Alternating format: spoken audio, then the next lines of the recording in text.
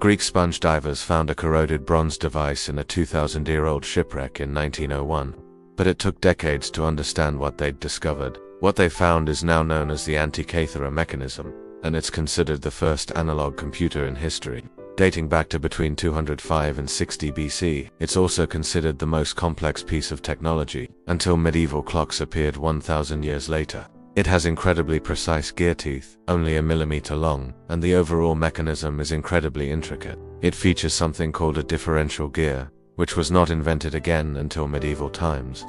The Antikythera mechanism could predict moon phases and positions, using special bronze gear trains that modeled the moon's varying orbital speed. It could even make larger astronomical predictions by mechanizing astronomical cycles and theories. Users could set a pointer to any date, and it would calculate multiple astronomical phenomena simultaneously.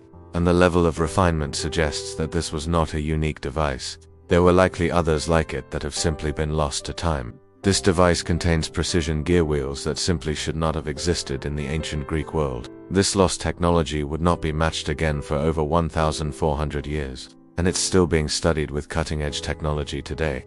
It's a fascinating look into a time when science and technology were much more advanced than we give them credit for. If you like optimistic science and tech stories, stay tuned for more.